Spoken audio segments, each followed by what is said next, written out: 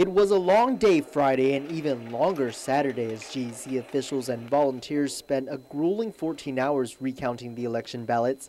GEC Executive Director Maria Pangilinan. That was because the hand counting on the legislature side, that's 15 seats, 30 candidates, that takes a long time with the hand counting. And it comes up to make it so that it was worth the while. Everybody's assured that the results are what they are supposed to be. As we reported, the GEC started Friday machine tabulating precincts 4 in Agate, 6 in Umatic, 13A in Agana Heights, and 18C and G in Dededo. Precinct 4 showed obvious error in data, with incumbent Adolfo Palacios receiving 0 votes and Democrat senatorial candidate Leabeth Nahalawa receiving 1 vote. Election systems and software technicians traced the problem to a corrupt disk transferring data from the machine to the software system. The same disk carried Precinct 6, 18C, and G. Precinct 13A, meanwhile, was recounted due to the ballots being double counted.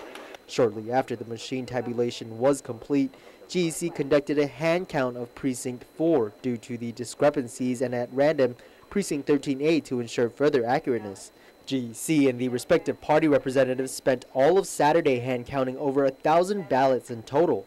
Unofficial results showed the hand count was pretty accurate with no significant changes and just a margin of 1 or 2 votes difference for the machine count on about a dozen candidates in the Guam legislature. Palacios' 0 votes in Precinct 4 did jump up to 264, but was still a big gap between his number 16 position and the number 15 position held by Roy Respicio, just a little under 400 votes. GEC conducted a machine tabulation of 2 more precincts chosen at random, Precinct 14A in Mongmong Toto Maiti and 16 in Manilao, and compared the results with the unofficial count. Board Chairman Joe Mason notes the machine recount verified the Commission's suspicions of discrepancies from the original count. The solution to the problem, Pangilinan says, is new tabulators. It's going to be very difficult if we're forced to use the same equipment for the next election. Approximately 147 nonpartisan ballots that went missing were run through the machine Sunday afternoon. Those were nonpartisan ballots.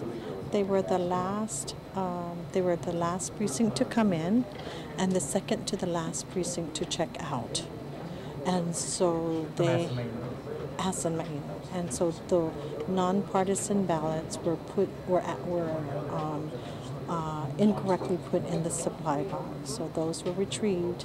Meantime, the final hand count for 2 close races were also done Sunday.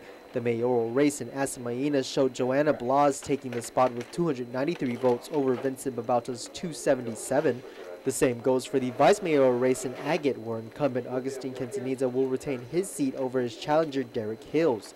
The commission will spend the week addressing about a dozen election complaints filed with their office and meet this Thursday at 5:29 p.m. to clear up other election administrative issues. The GEC will certify the election results during its next regular meeting on November 19th at 5:26 p.m.